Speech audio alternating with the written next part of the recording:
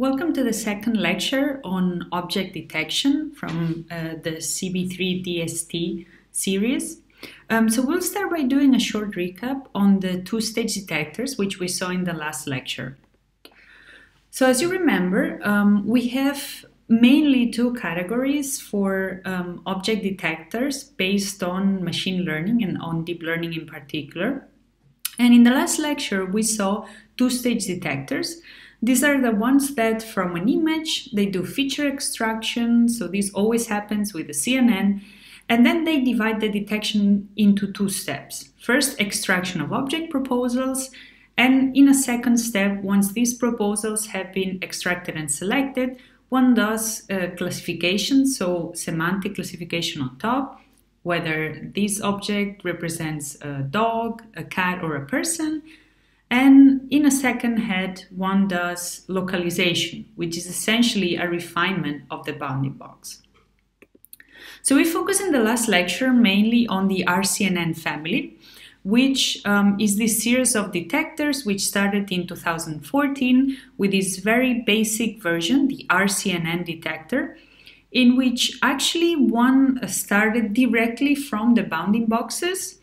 And one would actually put a convolutional neural network top, and then we would have the classification loss, which in this case is performed using support vector machines, and also the regression loss, which is the bounding box regression, the bounding box refinement.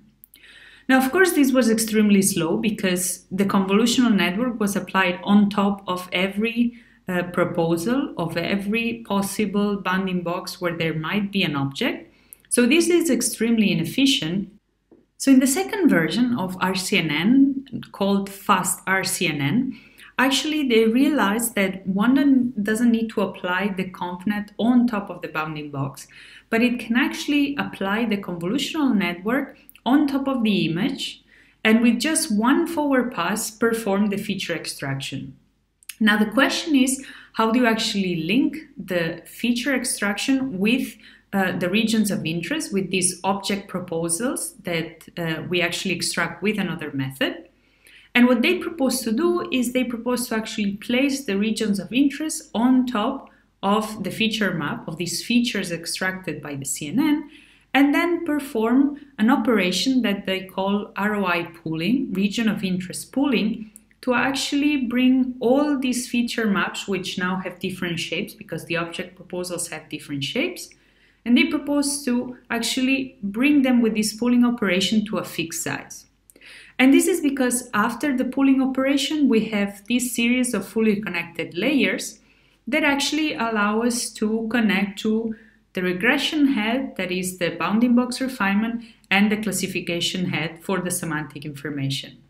And since the fully connected layers require this fixed size input, this ROI pooling is the faster CNN way of actually guaranteeing that, even though we have object proposals with completely different sizes.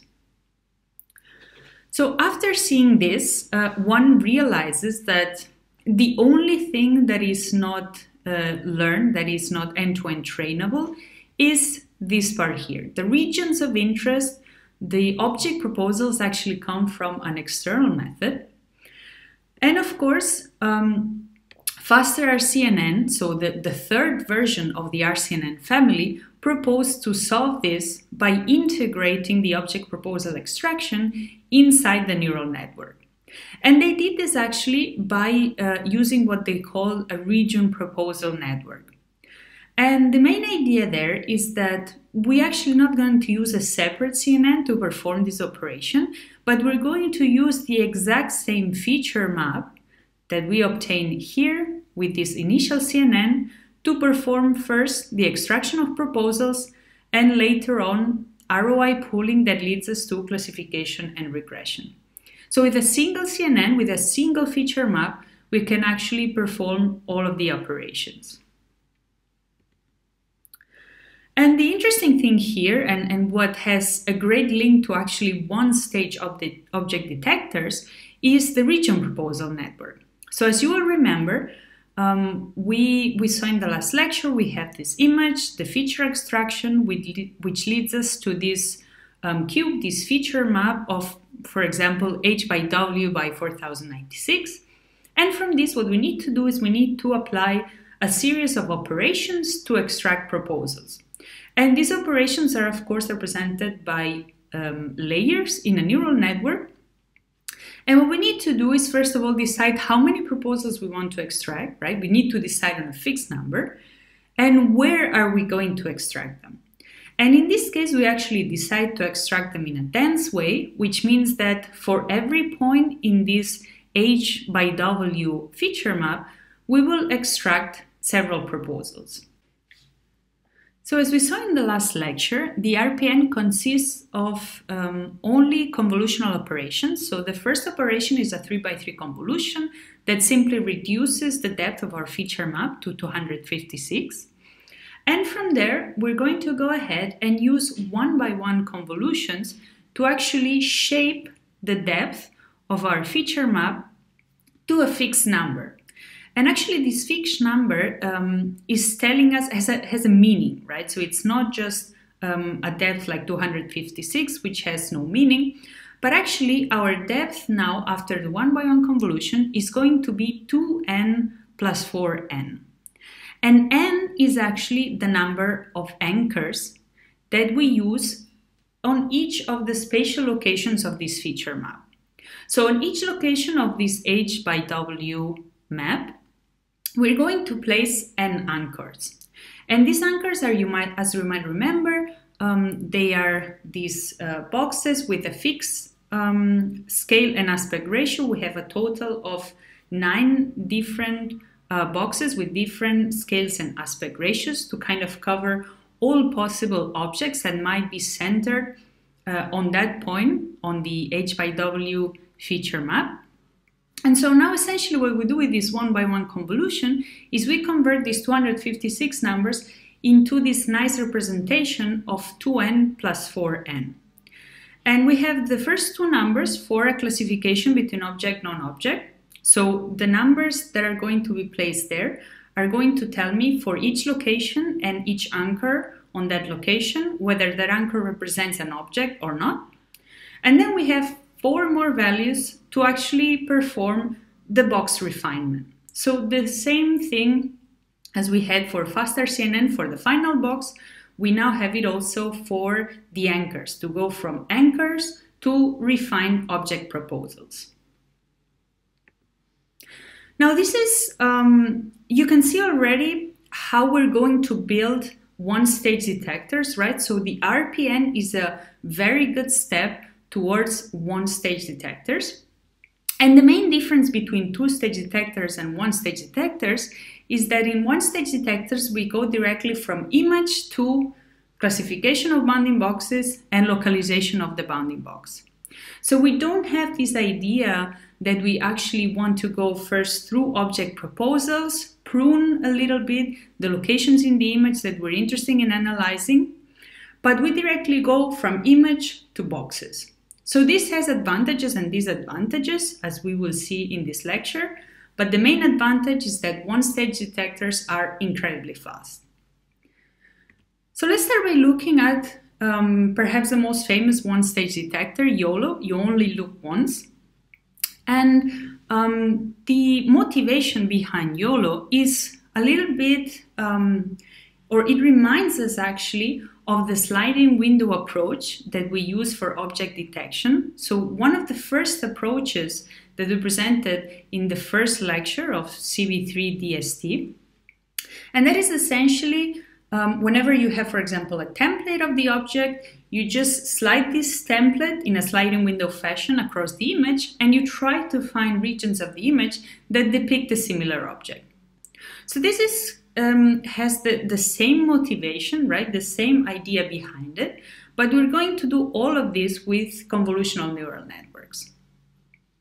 Now, another important thing is, of course, we cannot slide our window on all possible locations of the image, right? This would not make it efficient. And as we said, one-stage detectors are going to be very fast, so we need to make them efficient. So what we're going to do is we're going to divide our image in a grid and only evaluate our template on those locations. And again, I don't want to talk too much about templates, right? Because of course, in neural networks, we actually learn those templates, we learn those filters. But this is just to remind you about this connection between the old object detection that was done with templates and sliding windows and the new object detection, which essentially is done with CNN filters and convolutional operations, which again are just taking the filter and sliding it through the image. So a lot of parallelisms here with the old object detection. So essentially the whole idea, right, is that we take a box and we place it at the center of each cell in this grid. And this is going to be kind of our initial guess for an object. And from then we're going to do a similar thing to faster CNN. We're going to classify this box and we're going to regress this box to better fit the object. So remember this main idea, and let's see how we actually do this with convolutional neural networks. So as we said, one-stage detectors go directly from image to detections, and the only thing in the middle is essentially a convolutional neural network.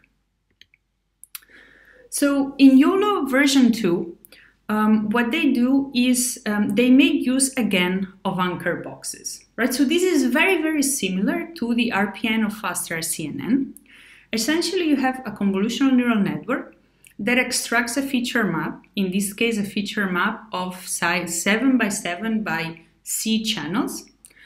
And for each grid location, we're going to decide how many anchors we actually want to have. In this case, we're going to use again this number n. So same as the RPN, we're going to have for each point in this 7 by 7 feature map, we're going to have a prediction of n anchors. And these anchors again have a different aspect ratio, different scales, and if you actually visualize these anchors on top of the grid, on top of the original image, then you would see predictions like this. So in this case, we depict in green the anchors, the initial anchors that were used, and in blue, the actual predictions. So once you perform refinement on top. And so again, very similar to the RPN, what we're going to do is we're going to use convolutions, in this case 3 by 3 convolutions, to go from this depth C, to a depth that is actually meaningful for us. And in this case, for each spatial location and for each anchor, we're going to have 25 numbers. And the question is, how do we actually interpret these 25 numbers?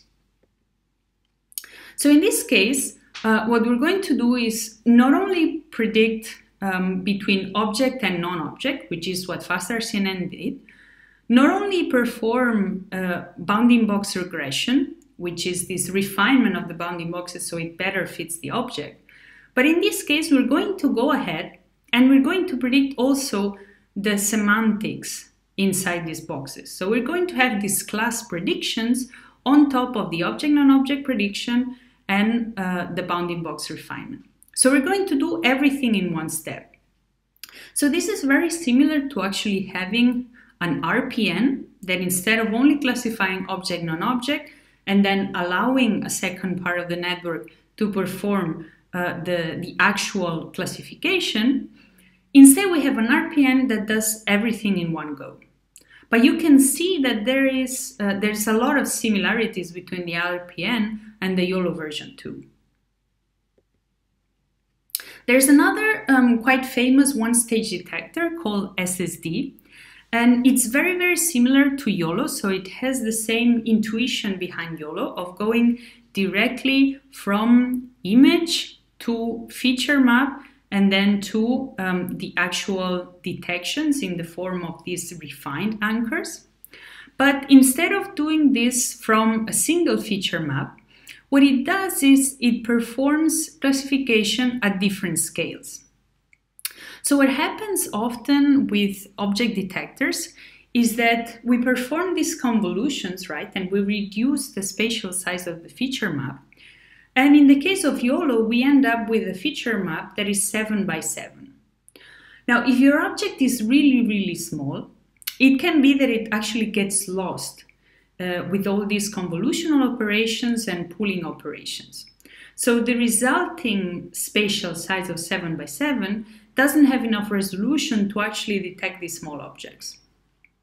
So one solution for this problem actually comes from detecting at different convolutional scales. So for example, in this case, in the case of SSD, instead of detecting when you have, for example, this spatial resolution of 3 by 3, you also detect when you have 5 by 5 resolution, when you have 10 by 10 resolution, 19 by 19, etc., etc. And the idea is that you're going to detect the bigger objects at the end in the deeper layers and the smaller objects at the beginning in the shallower layers. And the nice thing about SSD is that it doesn't require much extra operations, right? I mean, in the end, we use the same CNN, we use the same feature extraction network, and just by putting a few layers, a few classifying layers on top of each of these levels of convolutions, we actually allow our network to extract detections at different scales. So this is kind of a small change that it doesn't involve much extra parameters. So this is a very cheap way of actually improving your detections. So both YOLO and SSD have a series of pros. And the first pro is that they are very, very fast, right? One-stage detectors are much faster than two-stage detectors. Also, they are end-to-end trainable because they just contain feature extraction, series of convolutions. So actually, they are fully convolutional, which means that they can take in any image size, or let's say almost any image size. Of course, if the image is too small, then the convolutions end up reducing the image too much. But as any fully convolutional networks, they can work with almost any image size. And to compare SSD and YOLO, of course, as SSD uses multiple scales to perform object detection, in the end, it can detect more objects than YOLO. Now, the bad thing about one-stage object detectors is that the performance, at least until recently, is not as good as two-stage detectors. And it has quite some difficulties with small objects, even with SSD that actually detects objects at different scales. So what is the main problem with one-stage detectors? Well, it turns out that two-stage detectors have a bit of an easier job because the classification and the final regression, but especially the classification, actually only work on interesting foreground regions, right? So you actually pre-select the regions of the image that you know are interesting in the form of these object proposals or these regions of interest. And you only have about 1,000 or 2,000 of those. So most of the background examples, most of the uninteresting parts of the image are already filtered out by the region proposal network. So there's a natural balance between foreground classes and background classes. This is something that you can actually control. And so it's kind of manageable to analyze only these object proposals, these interesting parts of the image, right? So it's much easier if I actually filter out the easy background parts, and if I allow my classifier to actually focus on the potential foreground parts of the image. So the thing is that if the classifier only has to work on these interesting parts, it can become much more targeted, right? It can really analyze the content of these foreground images without having to worry about wide walls or long pieces of the image that actually represent, for example, the sky of the grass, right? There's no filters, no convolutional filters that need to be spent in analyzing those parts of the image. And so the convolutional filters can actually focus on analyzing these interesting region proposal parts. So what happens with one-stage detectors is completely different, right? So for all the parts of the image in a dense way, you actually need to analyze a bunch of locations. And this can be up to 100,000 locations, right? And there are a lot of negative samples, right? For example, we have here in this image all of these anchors, which are placed in a part of the image that is completely not interesting. So there's just background in there. And so we're going to have many negative examples with basically no useful signal to train our one-stage detectors. And we're going to have very few positive examples where we actually see an object, like for example, these green bounding boxes depicted in the image here. And these are the only boxes that actually contain enough information, enough texture, enough shape to actually be analyzed and to actually properly train our object detectors. So there's a huge imbalance between a lot of background anchors and very few foreground anchors. And we can actually do hard negative mining, but it's not really sufficient to bypass this huge imbalance. So in order to solve this, in 2017, researchers actually proposed to change only the loss function of one-stage detectors to bring the performance closer to two-stage detectors. So let's recall what happens with the cross-entropy loss. So we have in this case the shape for a cross-entropy loss. And we can see that for a very hard example, right, where the predicted probability is very low, we get a loss of, let's say, 2.5.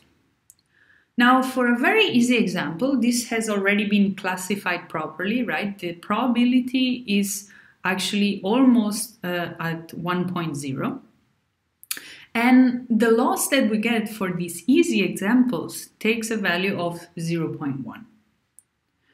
So what happens in practice is that we have very few hard examples, right? The examples that we would actually want to focus on, these foreground objects, for example, and we have these 100 hard examples. So if we multiply these 100 hard examples by 2.5, we get total loss of 250, for example, for this mini batch. But since there is this huge class imbalance, we have a lot of easy examples that we know are background, but there's a lot of them. Let's say 100,000 easy examples.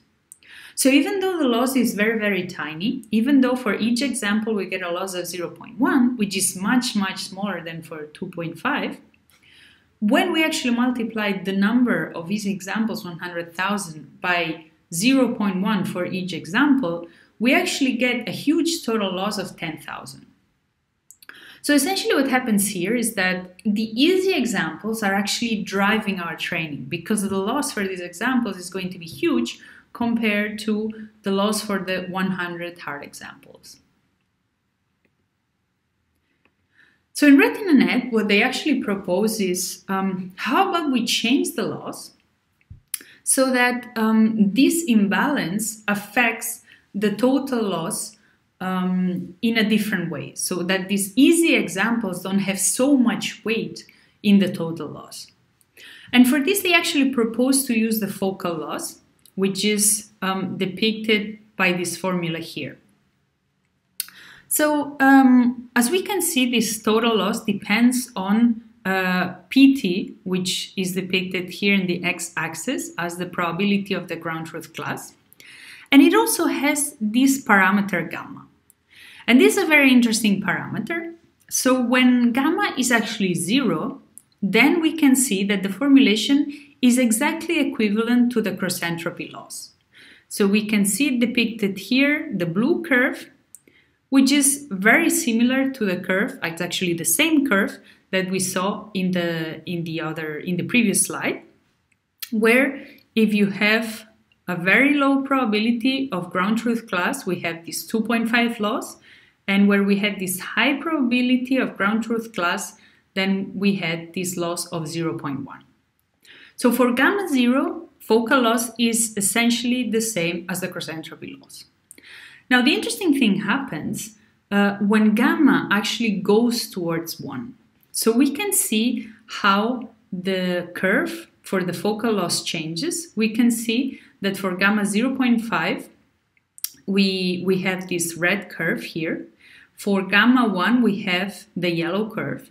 And essentially what is happening here is that all of the easy examples are being down-weighted.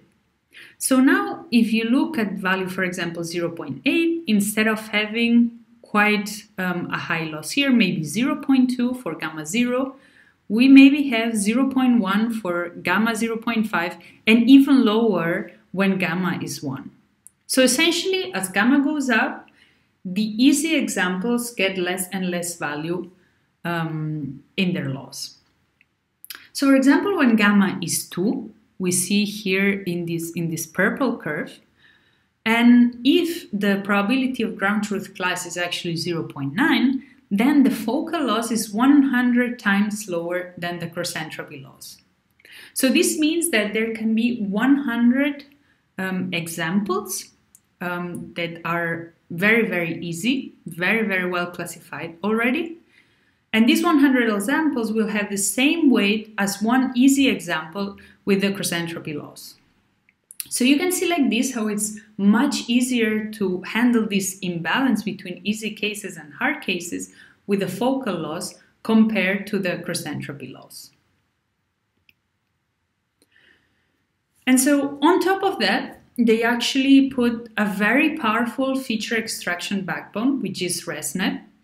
They also do multi-scale prediction like SSD, and they use 9 anchors per level. And each of these anchors actually has the classification and the regression head, like we had for YOLO, for faster CNN. And with this, actually, what they showed is that they have a very, very good performance. So you can see here a comparison. On the x-axis, we have the inference time. So of course, with a larger backbone, for example, RetinaNet with a ResNet 101 backbone, it takes a bit more time to actually compute results than with a RetinaNet 50, which has a ResNet 50 backbone. So half the number of layers. So as we can see here, the performance of RetinaNet is in general much higher than the performance of YOLO, SSD, and other detectors that are depicted here. So for example, SSD is depicted here. So this is the performance of SSD. And even though fast, the RetinaNet 50, the fastest RetinaNet 50, is much, much better in terms of accuracy. Now, the funny thing is that the YOLO authors didn't stop there. So they actually had a third version, YOLO version 3, which is actually very powerful, which is very, very fast, as you can see. So it even goes outside of the scale of RetinaNet. And the performance is actually really good. So it's not as good as the best RetinaNet, but it's really, really fast. So we have seen both in one-stage detectors as well as two-stage detectors, one thing that is actually not learned, that actually needs to be decided a priori, and these are the anchor boxes. So one might wonder, can we actually perform object detection without anchor boxes, without having this decision where we actually have to fix the scale and the aspect ratio of the anchor boxes, right? So of course this limits us in the type of objects that we can detect. So one would ask, can we actually get rid of these anchor boxes? And this is where one-stage point-based detectors come into play. So in 2018, so this is really, really recent work, people started thinking, can we actually use another parameterization of bounding boxes that allows us to predict them without the need to have anchors? And in the work CornerNet, what the authors proposed actually was to use only 2 points to express a bounding box. And this would be the top left and the bottom right corners of a bounding box. So you can see here a depiction of these 2 persons, and we have a bounding box around them. And by just defining these top left and bottom right corners, we actually have the full definition of a rectangular bounding box. So what they propose to do is they propose to use neural networks to directly predict these corners and to extract boxes from them. So how CornerNet works is you perform same as all detectors feature extraction with a convolutional neural network. And then one would have two heads, one head that would predict heat maps for the top left corners. So this map actually indicates for each location of this feature map how likely it is that I find a top left corner of a bounding box. Then you would have another head that would do the same. It would actually depict what is the probability of finding bottom right corners in the several positions of the feature map. And once you have this, right, the only thing that you need to do is to match top left corners with bottom right corners. So let's say the detection step happens with these heat maps, right? So the probability for each corner type is what is going to define the probability of having a box or not. But there is no notion of a box yet with these heat maps, right? So what we need to do is we need to match the top left corners with the bottom right corners. And in order to do this, what the authors propose to do is to actually use embeddings extracted directly from the convolutional neural network feature maps. And what these embeddings would tell you, or what these embeddings represent, is actually a signature, an identifier for this top left corner. And the goal here is that this identifier, this signature here, which in the end is just a vector that represents this point, should be very, very similar to the vector that represents the corresponding bottom right corner. So in this case, the top left corner for the green box and the bottom right corner for the green box would have very similar embeddings, very similar signatures. And the same would happen to the top left corner and bottom right corner of the orange box. So the first step would be extract this probability map for each corner type, top left corners and bottom right corners, then extract embeddings for each of these corners, and then simply perform box creation by doing matching between these embeddings. And of course, once the bounding box has been predicted, we can actually predict the class of the bounding box on top. Now, CornerNet used an hourglass network. This was originally published in a work in 2016 for human pose estimation, and we will cover human pose estimation in a few slides in this lecture, so I'm not going to talk about the architecture right now. But the idea is that you perform a feature extraction step with this hourglass network, then you have your top left corner heat map prediction, bottom right corner heat map prediction, and finally you have your prediction module, which gives you the heat maps, the embeddings, and also actually offsets to refine these bounding boxes. The thing is that, so the question is why do you actually need these offsets, right? I mean, if we're already predicting points, isn't this accurate enough? But the thing is that, of course, we're going to predict corners at a lower resolution, right? Because our feature map is going to be reduced. And so it's much more efficient to actually predict the corners at a lower resolution and then allow for this bounding box regression, this offset prediction. So it's like the bounding box refinement, the bounding box correction that we saw in FastRCNN, in YOLO, in all the other methods. So this is going to be exactly the same here. And it allows us to be a bit more efficient because we can predict corners at a lower resolution.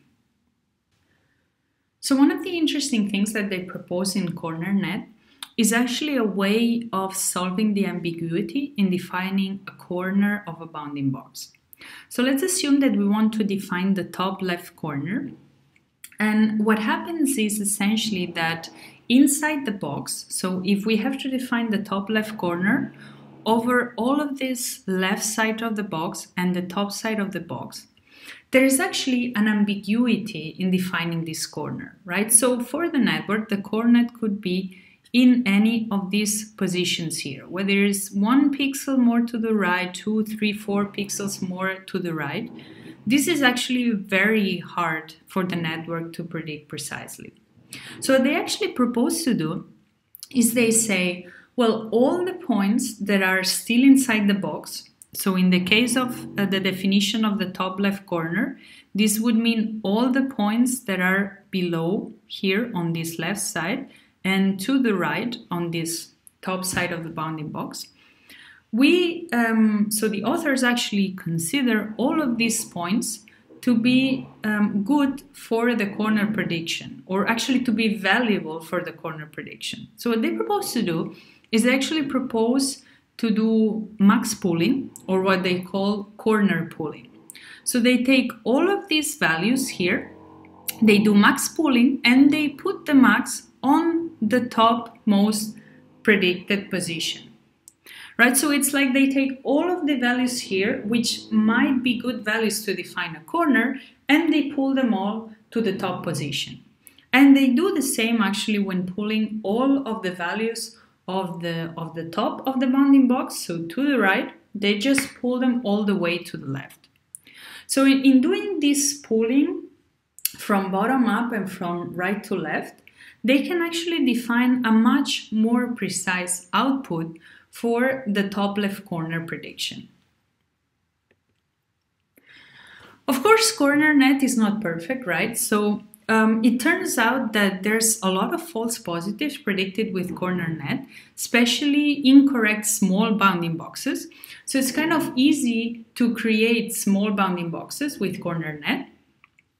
And the hypothesis of why this happens is that it is also really hard to infer the class of the box because the network is actually focused on the boundaries, right? It's not really focused on the middle of the object, it's focused on defining the corners, right? So when you actually have to perform classification on top, there has been a lot of effort of feature extraction into defining good features to extract corners. So when you actually need good features to extract information about the center of the object, for example, classify that object into a semantic class, then things get harder for the network. So after CornerNet, people said, well, wouldn't it make more sense to actually predict the center of the box and not the corner? Right? So what they actually say is we can use the corners as proposals, right? But we're going to have also a head that predicts the center, and this is mainly to verify the class of the object and to filter out outliers. So you can see here the backbone of this network, which is similar to CornerNet. Then you have your CornerNet head, which essentially means corner pooling, corner heat map prediction, embeddings and offsets to actually predict some sort of proposals. And then you would have the center pooling and the center heat map, which will actually predict the center of the bounding box. And essentially, it would be used as kind of a filtering for the proposals. So you see here that when you're predicting the center, you're kind of forgetting about these small objects, which are false positives. This orange box here, this blue box here, they have no centers predicted here. So by predicting only these two centers, you can actually filter out a bunch of outliers that you get from here and match corners to centers to obtain the final bounding box prediction and to also improve the class classification for these objects here. But once you're predicting points, you can actually ask yourself, do I still need to keep the bounding box representation? I mean, this representation is not really ideal, right? Because if we see this example here of the giraffe, you know, the green corners actually are touching the object, right? They lie on the object, so they might be meaningful to actually detect. But if we had to detect the red corners, these are just in the middle of background, right? Why would this be a corner? It's very hard for a neural network to actually detect that the red points are corners. So there might be an easier way to actually detect an object for a neural network rather than with this bounding box representation. And especially if we focus on points and not on anchors, why do we actually need to keep this bounding box representation? So essentially what the ExtremeNet people proposed is to get rid of this prediction of the red points as corners by the CNN, right? This is too hard for a CNN to do. And instead what they propose to do is actually represent objects by their extreme points. So their extreme points are essentially for example, the rightmost point of an object, like we see here for the tennis player. This is the rightmost point that still lies on the object. So now what we're going to do is we're not going to predict corners that are outside of the object, but we're going to predict extreme points that are touching the object. So for example, rightmost point, the top point, the bottom point, but these are all points that lie on the object, not like the points of the bounding box, the corner of the bounding box, which would actually all four be outside the object. So the idea here is that for a CNN, it's much easier to look at edges and to find what is the extreme point of an object rather than to find a random corner of a bounding box, which is kind of an artificial representation. So essentially what they propose to do is they say, we're going to predict a left heat map for the leftmost point of the object, a top heat map, bottom heat map, and right heat map, right? So these express the probability of a certain location in the image being a leftmost corner, topmost corner, bottom, and rightmost extreme point for the objects. Then you will extract the peaks. So you would have all these possible points that are, bottom points, left points, etc., etc. And in order to actually predict the final bounding boxes, what you have to do is combine all these points, right? So there are different combinations between left points, top points, right points that actually create an object. So there is a different number of combinations that you could use here to create different types of objects. And how they actually propose to do this is not by using embeddings like we used in CenterNet before, but actually using center heat maps. So aside from predicting left corners, top corners, or extreme points, shall I say, so left extreme points, top extreme points, bottom extreme points, and right extreme points, what you're going to read also is possible center locations for the object. And then essentially what you have to do is take all the peak combinations, right? For example, this is one possible peak combination, creates this bounding box, but it turns out that the center of the bounding box does not correspond with any center peak, right? So there is most likely no center there.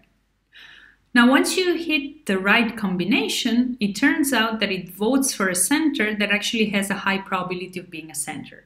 Then what you do is you take this bounding box and you accept it as a final bounding box.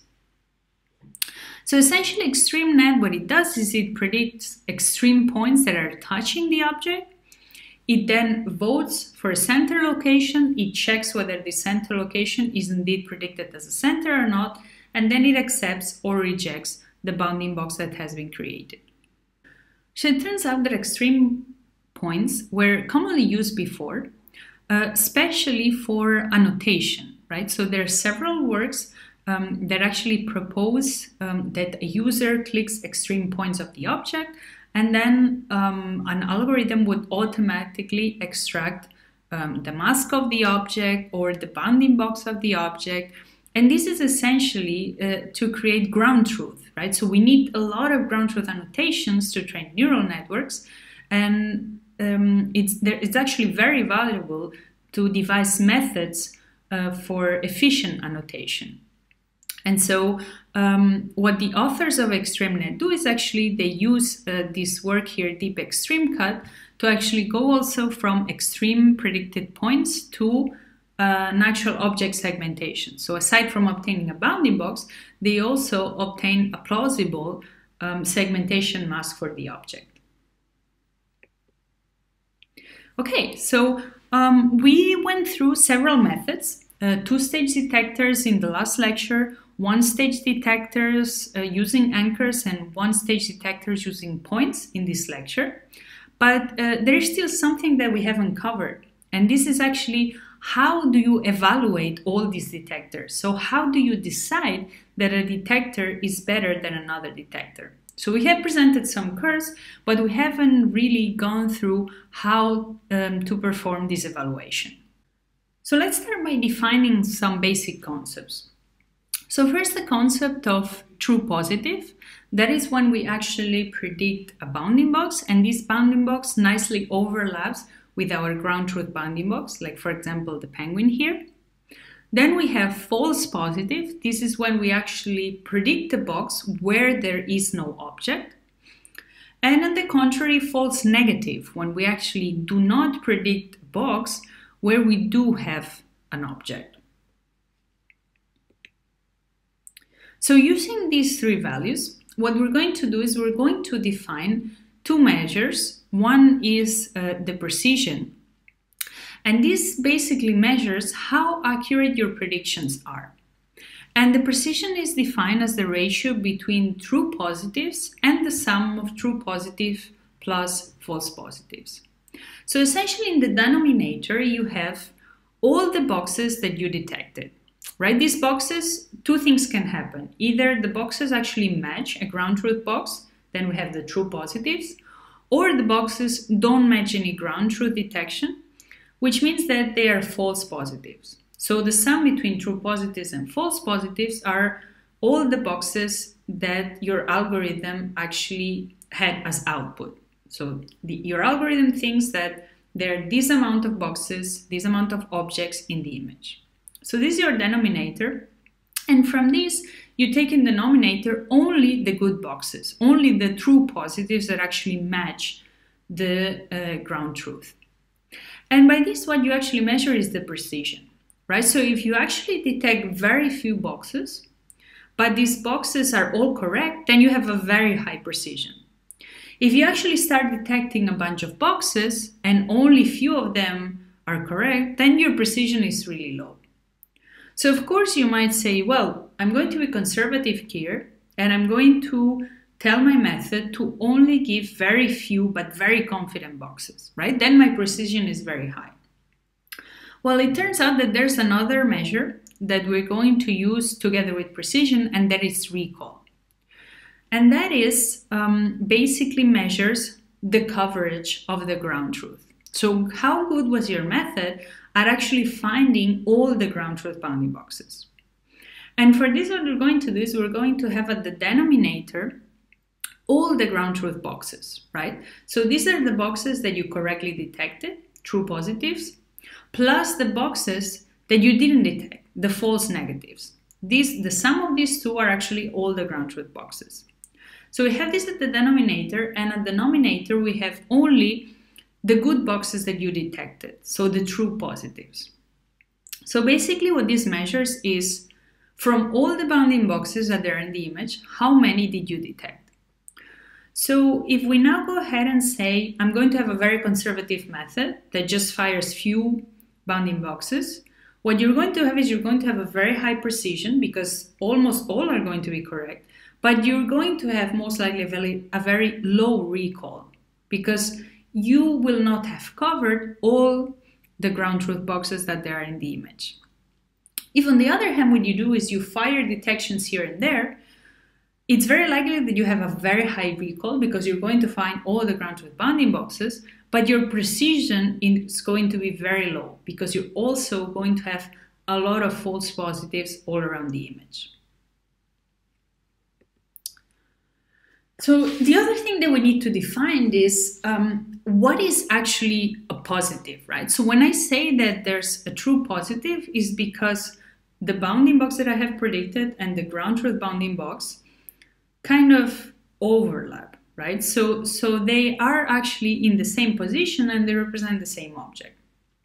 How we actually measure this is by using the intersection over union or the Jacquard index that we saw in a previous lecture. And what we say is that If the intersection over union is above 0.5, then we have a positive match. Then we consider this to be a true positive.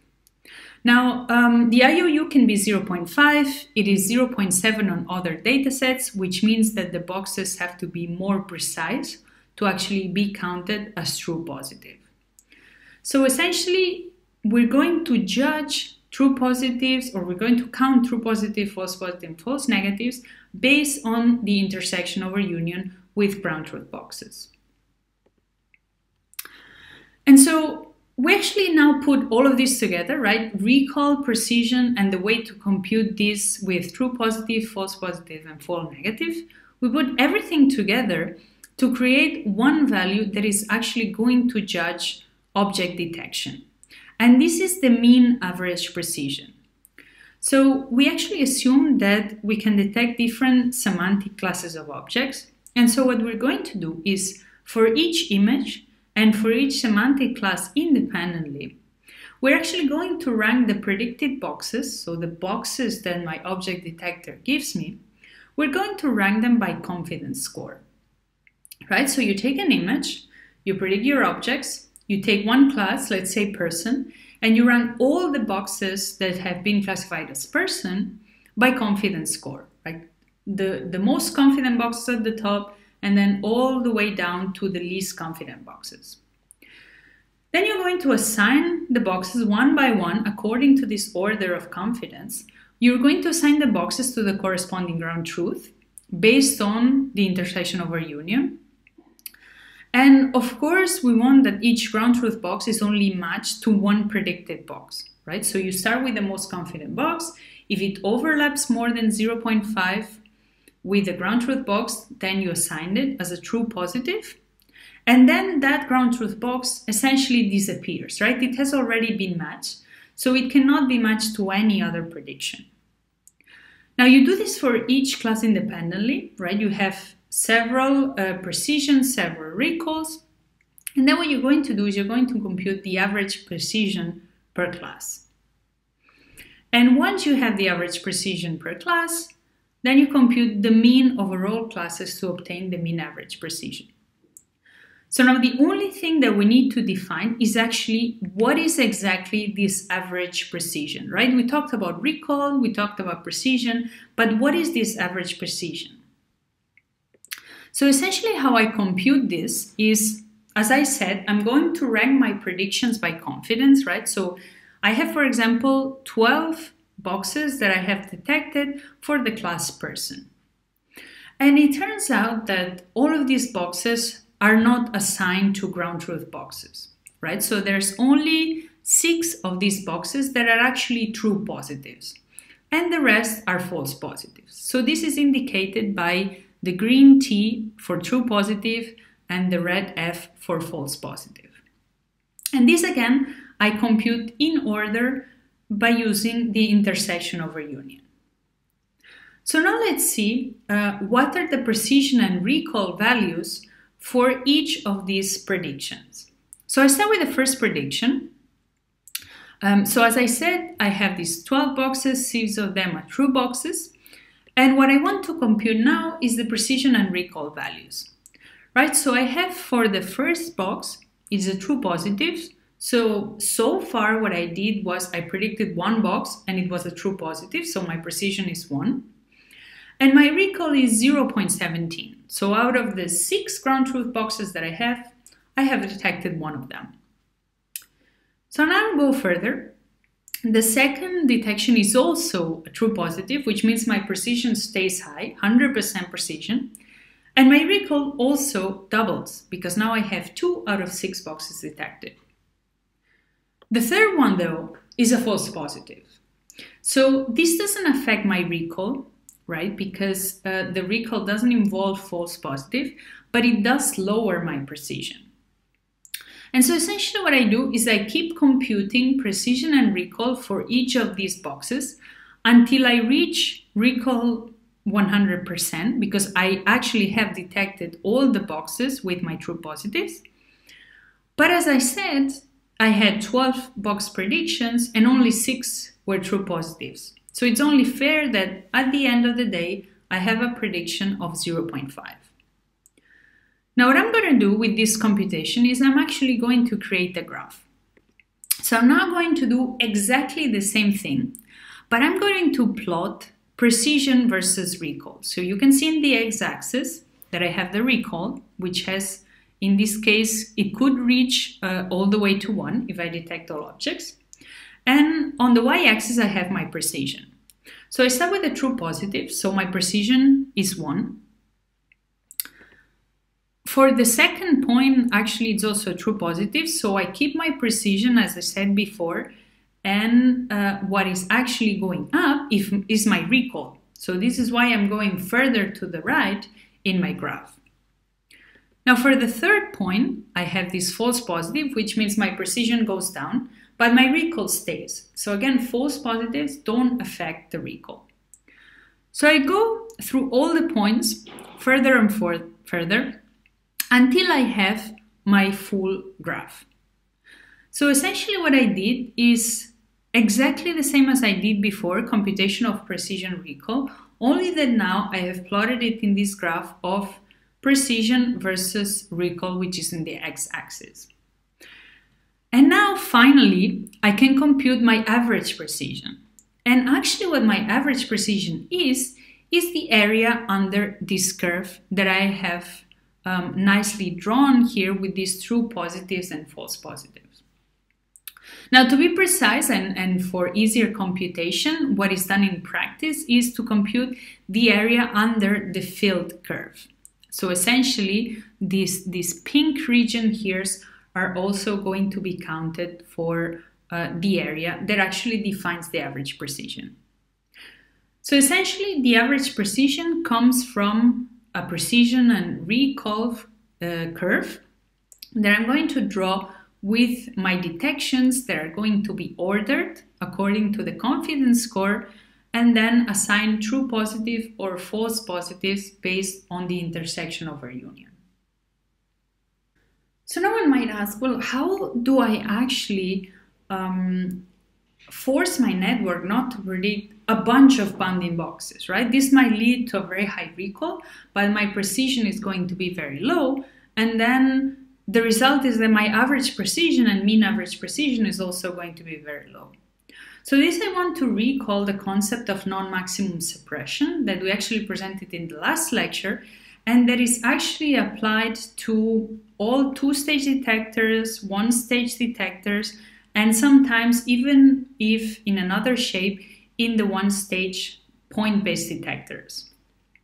So remember the concept of selecting ground truth boxes for training, right? So this is the slide that we had for the RCNN family. So at some point, of course, you have to create labels for the ground truth bounding boxes so that you can actually compute your loss, right? And the first thing that you need to do is you need to evaluate how much your anchor actually overlaps with the ground truth bounding boxes.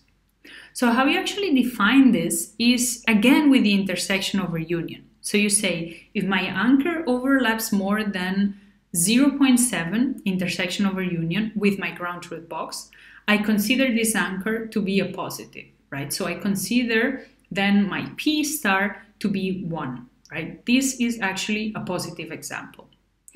And the negative examples are all those anchors that overlap less than 0.3 intersection over union with any ground truth box, right? So a box that is really placed outside of an object. Now remember that all the objects in the middle, so all these anchors that have an IOU between 0.3 and 0.7 are basically ignored, right? So you want to have really strong signal for really confident boxes above 0.7 IOU and really non-confident boxes, or let's say anchors where you are certain that they represent background. Right, so now the thing is that you might imagine how densely you place the anchors, right, and all the shapes and all the aspect ratios. So it's very, very likely that there's more than one anchor overlapping more than 0.7 with your ground truth bounding box, right? So if there's more than one anchor that gets a positive signal during training, it's very likely that in your predictions, you're going to have more than one prediction per object, per ground truth object. Now, if I fire 3 bounding boxes that more or less overlap with my object, then I'm going to have high recall because I'm very likely going to be detecting that object, but I'm going to have a low precision, right? Because now out of 3 boxes, only one of them can be matched to the ground truth box. So I want to kind of clean out the output of my detectors. And remember that we actually did this with non-maximum suppression. So we have, for example, this CNN that is predicting all of these boxes, all of these yellow boxes, as an output for objects in this image. Now, how NMS would work is, again, you would order your boxes based on the confidence score. And then you would start with the first box. So the first box is the most confident region. It overlaps nicely with a ground truth object that depicts this dog, and therefore this region remains. The second most confident is also an object that overlaps nicely with the dog, with the ground truth bounding box for this dog, so this also remains. And we have a third box that depicts the third dog. It also overlaps nicely with the ground truth, so this also remains. Now the question is what happens with the other regions, right? So we know for sure that there are no other objects in this image, but will the NMS also erase all of these bounding boxes? So it turns out that the fourth region nicely overlaps with region 1, which we have already kept, and it overlaps more than a certain threshold that we define for the NMS. So remember, the maximum suppression always has this overlap threshold, which is a parameter that we can tune to actually get more or less boxes. So if you have a high enough threshold, actually region 1 and region 4 overlap more than this threshold, and then you can remove bounding box number 4. It turns out that all of the boxes that are now depicted in black can be removed based on the overlap they have with ground truth boxes, with boxes that we have already considered as objects, so boxes 1, 2, 3.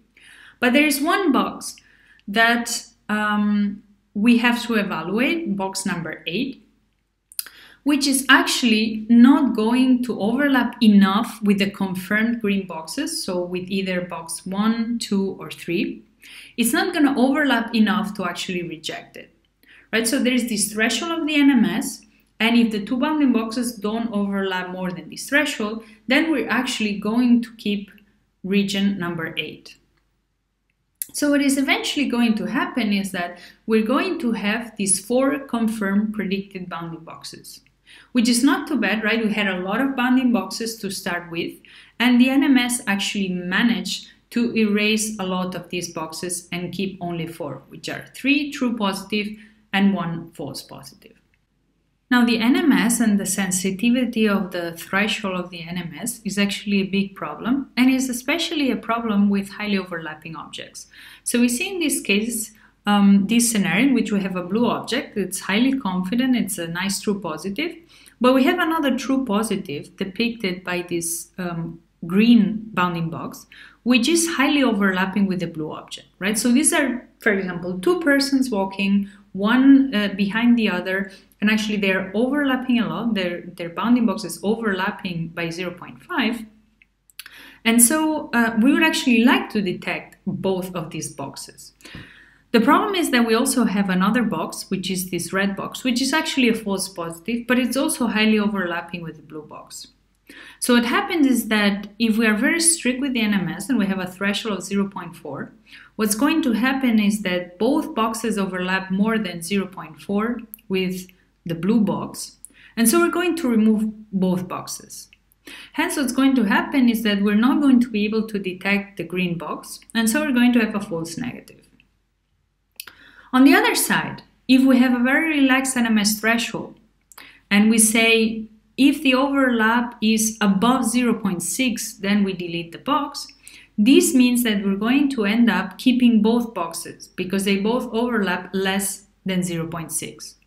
And so what we're going to have is we're going to have our green box detected, this is good, but we're also going to have a false positive, which is the red box. So you see how the NMS is actually key towards detecting highly overlapping objects, but it's also not possible to just get a higher average precision because you run the risk of just creating a bunch of false positives if you make this threshold a bit more loose. So once we have seen detection that goes beyond anchors and hence beyond boxes, one might think, can we actually apply the same principle to detect other things which are not objects in the form of bounding box? And it turns out that with deep learning, we can do a bunch of things, a bunch of predictions as points. We can, of course, extend 2D bounding boxes to 3D bounding boxes. So it's not only about predicting center, width, and height, but it's also about predicting the depth and also about predicting the orientation. So if you add these two components, then you can go from 2D bounding box prediction to 3D bounding box prediction. Now, of course, the center is also now 3-dimensional, but aside from this, the only thing you need to add is a couple of values in your neural network output. We can also predict other things, like, for example, facial landmarks, as few as 5 facial landmarks that just suggest the position of the extreme points of the eyes and, for example, the tip of the nose, or a full description of the face with many landmarks, as we can see on the left image. And we can also predict, for example, body joints to perform human pose estimation. So I want to go a little bit more into detail there. And I want to kind of send across the message that this is not so much different to actually detecting bounding boxes, to detecting objects.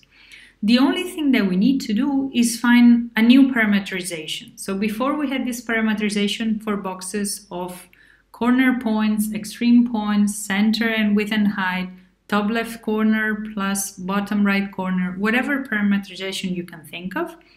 Now, of course, detecting the pose and all the body joints of a person is a bit of a more complex task. So what we're going to do is we're going to use the COCO parameterization, which says that we have 17 joints to localize. So for example, we have left ankle, left and right knee, top of the head, etc., etc. And of course, this parameterization is just a definition that we need to have because we need annotations. We need ground truth for these body joints. Therefore, we need to agree upon a parameterization of the body joints that we want to detect. And it turns out that the human pose estimation problem is not as easy as it sounds. So we have a lot of occlusions between the different body joints. We have clothing that actually doesn't allow us to see the actual joint of the person. We have also extreme poses, as we can see here in these images. We have viewpoint changes that, of course, the object, the body, is in 3D, but we only see the projection in the 2D camera plane. Therefore, the same pose as seen from different viewpoints means that we'll have to predict completely different locations for the body joints. So actually, it's a quite complex problem. But it turns out that we can definitely tackle it in the same way that we tackle object detection. So for example, we can do direct regression. We have this image with a body with different joints in there. We can extract features using a convolutional neural network. And from our feature map, we can directly predict the positions of the body joints with a series of fully connected layers. So instead of having us output the corners, for example, of the bounding box, now we're going to have the 2D locations X and Y for each of the 17 joints. Now it turns out that we can in fact do human pose estimation by direct regression, but there is a better approach, and this is the approach of the heat map prediction. So very similar to how, for example, XtremeNet did the prediction of bounding boxes by computing these heat maps for the top left corner of the image or of the object, sorry, or the bottom part, the bottom extreme point of the object. By predicting this through heat maps, we can actually do the same where we're actually trying to predict joint positions. So instead of directly regressing a position in an image, so an X, Y location, what we're going to do is we're going to predict a heat map. So on the full image, we're going to look at a location and estimate the probability that that location depicts, for example, the left ankle. And it turns out that this is a much easier problem, right? So the same logic that we used before to say, hey, it's going to be really hard to predict the actual location X and Y for an object bounding box, because we would need many instances of that object placed all over the image to actually be able to have all of this rich output. The same goes for the joints. So it's much easier to evaluate at each location in the feature map, is there a joint or not, is there an ankle or not, than to actually regress the X and Y position. So this is why heat maps actually work better. So it's a much more powerful representation. And so this is actually the representation that most of the works in human pose prediction are going to use. Now, one question is actually, how do we find the ground truth, right? So we need to define the ground truth heat map, which is actually constructed by placing a 2D Gaussian around the actual joint position. So you don't really want to have a ground truth heat map which is full of zeros and just one in one pixel, right? Like, this is really bad to get a good gradient signal, because you would just get a gradient on this position where you have the actual one value. Instead, what you do is you take a Gaussian and you place it around the joint position, for example, in this paper with a variance of 1.5 pixels, so that you have more pixels that actually contain some values. So they contain some gradients that you can actually compute on those pixels, right? So in this case, you would have lower and lower values the further away you go from the actual joint position, but you would still get some gradient that would push you to the actual center of the Gaussian, which is where you have the joint location. And then you actually use the mean squared error between the predicted and the ground truth heat map as a loss to train your human pose estimation network. Now, one question that you might ask yourselves is, what happens to the inherent structure of the problem, right? So the body parts are not independent. These predictions of left wrist and left elbow are not independent, right? So there is a physical connectivity between the left elbow and the left wrist. So when I actually make the prediction of the left wrist, it has to depend on the prediction of the left elbow. There's also joint limits, right? So the elbow, for example, cannot bend backwards. There are body symmetries. So all of this structure that this problem has, the structure of the kinematic chain, is something that is not present in the human pose estimation with the CNN. So we want to actually bring this structure to the problem. And how one can do this is by actually using graphical models. So this was already done in the 2014 paper that we saw in the previous slide. And it went even further in this paper, Deep Cut here, which was presented in 2016. And the idea here is that you have all of these joint detections as provided by the CNN. So these red crosses are all possible joint detections in this image. So what you do first is you use the graphical model to actually cluster the joints based, first of all, on joint type and also on target ID, right? So we have several left elbows. Some might belong to one person, some might belong to another person. And then you further solve the graphical model to obtain the final predictions. So it's not only about detecting the type of joint predictions, but in this case, the graphical model can also be useful to disambiguate between different people. And if you can actually not use a graphical model on top, but you still want to find the pose of several targets, what you can do, of course, is you can separate the problem into two subproblems. First, performing object detection and then searching for the body joint positions only inside that bounding box, so that you're sure that you're not mixing the left elbow of one person with the right elbow of the other person. So another work that I want to mention in the human pose estimation field is the one that actually proposed a new architecture that actually improved the prediction, improved the precision by which neural networks were able to predict joint positions. And this was the stacked hourglass architecture. So the idea of the stacked hourglass architecture is that you do a series of bottom-up and top-down processing, one after the other. So by bottom-up, I mean that you go to a high resolution to a low resolution using convolutions and poolings. And then you do the opposite operation. So you go from the low resolution to the high resolution. So let's look a little bit more in detail into this particular architecture, into one of these hourglass architectures. So this architecture has received a lot of names: hourglass, UNet, autoencoder type of architecture. And the idea of this is that you first scale down the resolution of your image with this convolution and pooling operation, right? So this is the classic operation that we have seen in object detection, in image classification, where you actually reduce the spatial resolution and you increase the depth of your feature map. But now it turns out that you cannot do all of the operations that you want at this small resolution.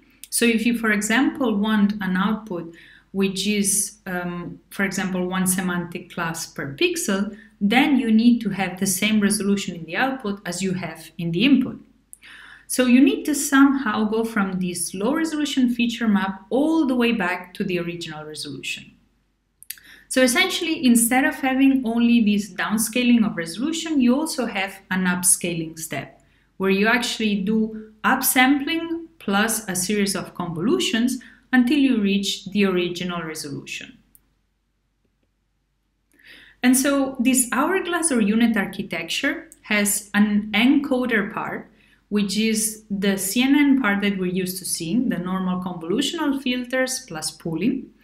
And then you have a decoder, which actually consists of upsampling layers plus a series of convolutional filters to further process the image. And now the idea is that every time you encode the image, you get information from all around the image, you understand the content of the image in the encoder phase, and in the decoder phase, you basically decode it into whatever output you need. For example, a segmentation map. So let's take a look into the actual decoder, which is the part that we haven't seen, we're not really used to seeing, which consists of these upsampling layers, which are these red layers, which actually are the opposite of the pooling operation, right? So they take this low resolution feature map and they scale up, they augment the spatial resolution. And after this augmentation, of course, we need still to do some processing. We need a series of convolutional filters that are going to process this upsampled version of our feature map. Now, the convolutional filters in the decoder are learned, so they are normal convolutional filters, like you have also in the encoding. So they are learned using backpropagation, and again, their goal is actually to refine the upsampling that we did. But why do I actually need this refinement step? Well, this is because in the hourglass case, for example, we have a very, very simple upsampling. So we actually have upsampling by interpolation. So imagine that we have to go from this 4x4 representation to an 8x8 representation, right? We have to upsample our feature map.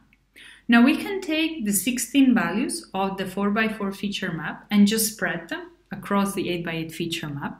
But we will still have a lot of locations depicted here as white squares where we don't know what kind of value to put in there, right? There is no value that comes from the 4x4 representation that we can actually copy-paste in there.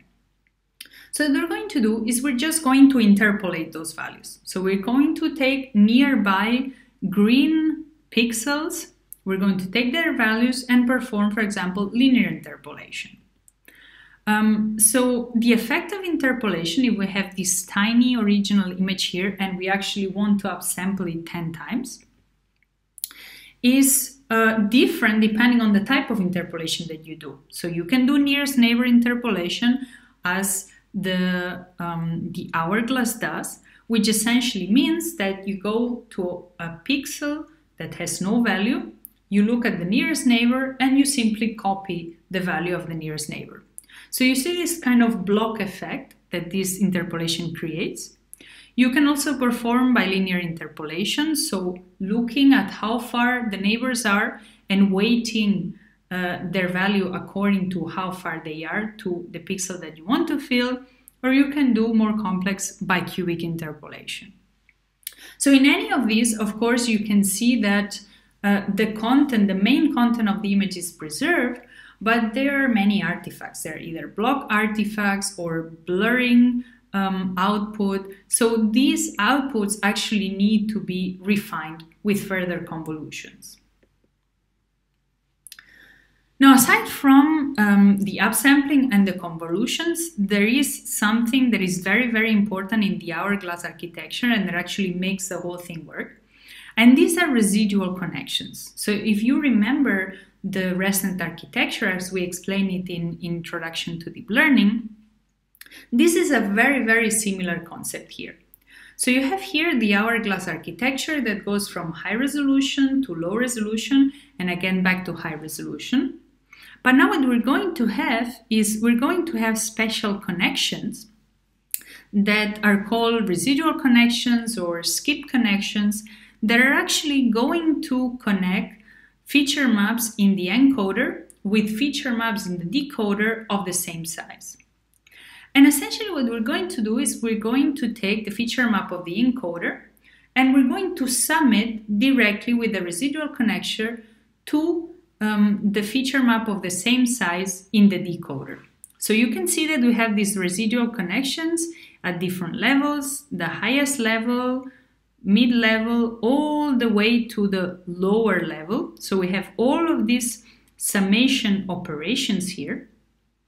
And essentially what you do here with these skip connections is you preserve the spatial knowledge at each resolution, right? So as you go from high resolution to low resolution, the spatial information is lost because you go always to lower and lower resolution.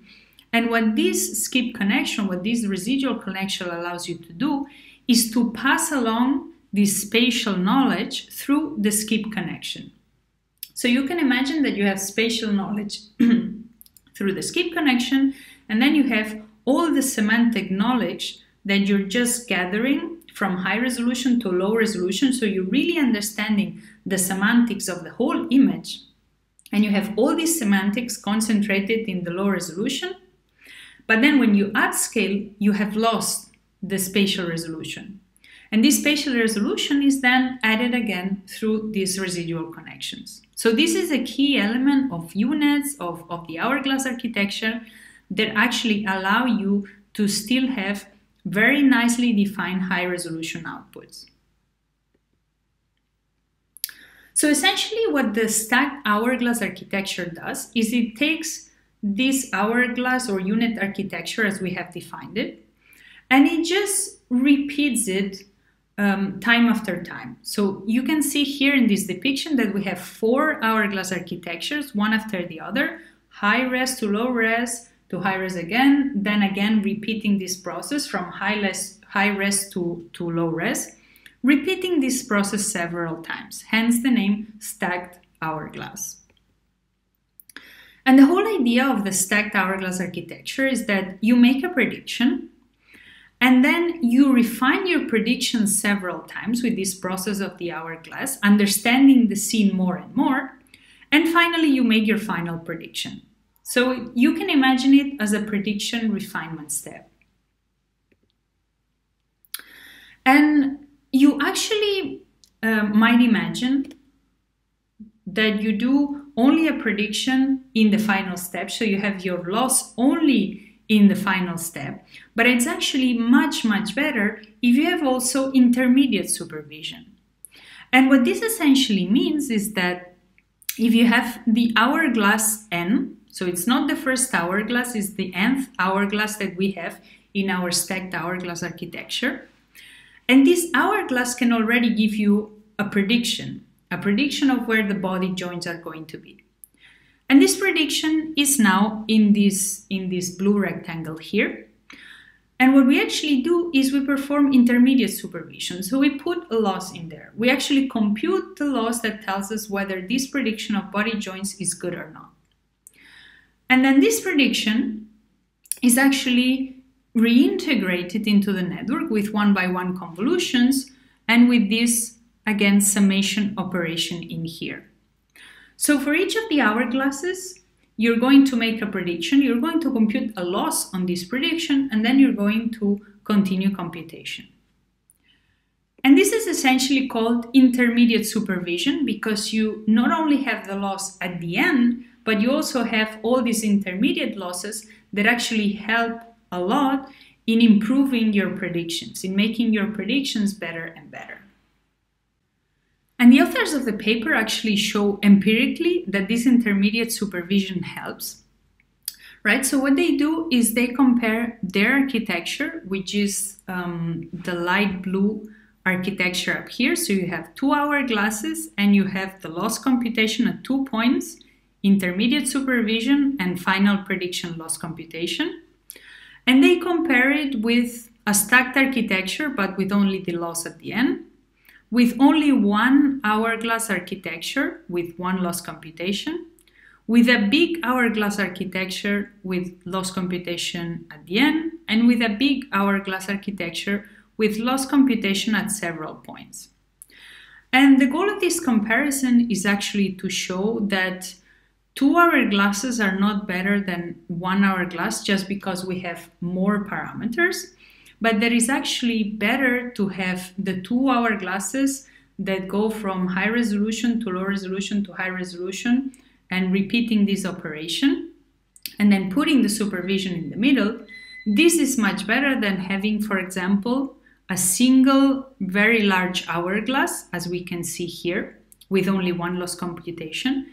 And it's also better than having a large hourglass, so also the same number of parameters as a double hourglass, with some intermediate loss computations, but that you don't really know what they are supposed to be, right? So you know that at the end of 1 hourglass, you can have an appropriate joint prediction, while the predictions here are going to be at a lower resolution, and hence the loss computation is going to be less helpful. And in fact, as we can see here, the light blue hourglass architecture with intermediate supervision has the best accuracy. Of course, the size of the network has a huge impact because you can see that the half hourglass has a much lower accuracy than the other architectures which have double number of parameters. So this is still the most important variable that plays a huge role in the accuracy of the human pose estimation network. And what we can also see in the paper is actually, very interestingly, the prediction accuracy in intermediate layers. So we have discussed that they have several hourglass architectures and therefore they have several intermediate predictions. And so one might wonder, what is the actual accuracy of these intermediate predictions? Maybe it's already good after 1 or 2 hourglass architectures. Well, it turns out that if you have 2 hourglass architectures, the intermediate prediction is quite good, but of course lower than the final prediction in terms of accuracy. So this y-axis is the total accuracy for the body joint predictions. If we have more hourglasses, we see that the accuracy steadily increases, though it saturates at some point. And of course, when we have a lot of hourglasses stacked one after the other, we start from a much lower accuracy, but we quickly reach a higher accuracy at the top towards the end, towards the final hourglasses.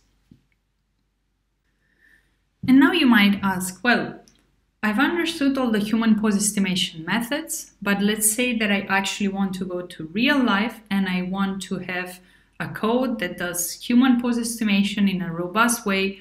What kind of method should I use? Well, in this case, I would actually propose to take a look at this code, OpenPose. So you can see the kind of results that they get here, right? Crowded environment, and they can still separate and detect all of the skeletons really nicely. They also have facial landmark detection, hand joints detection, very detailed hand joints detection, and feet joint detection. So they really have more than 100 joints being detected in this code. So if you have to look for a code online to do pose estimation, I would recommend you to take a look at this one. Okay, so in these two lectures, lectures 2 and 3 of CV3DST, we have seen many methods for object detection, going from 2-stage to 1-stage to 1-stage point-based detections, and finally more fine-grained detectors like the ones used for human pose estimation.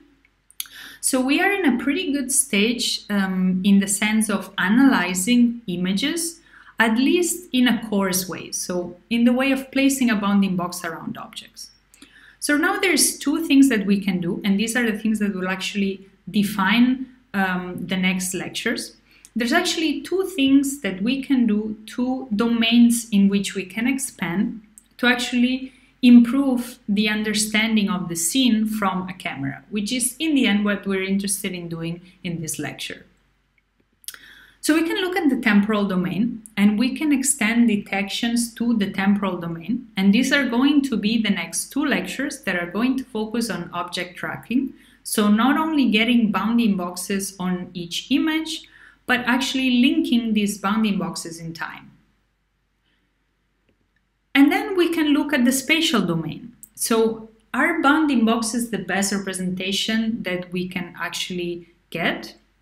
So we have already hinted that there are better representation than bounding boxes, and of course the best representation are object masks. So actually assigning for each pixel, is this pixel belonging to this object class, to this object instance, or does it belong to background? Does it belong to road? Does it belong to building, car? We want to have a pixel-wise description of the scene.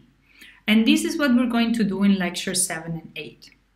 And finally, of course, we want to combine everything. We want to combine everything in the spatial domain and in the temporal domain to actually target the task of video object segmentation.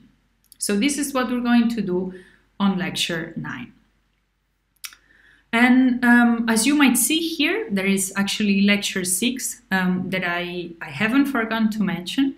This is kind of a special lecture that we will do on trajectory prediction. So it's not about analyzing the current frame of a video or analyzing a set of current frames of the video, but it's more about predicting the future. And in this case, we're going to see whether we can predict the future trajectory of pedestrians in a scene.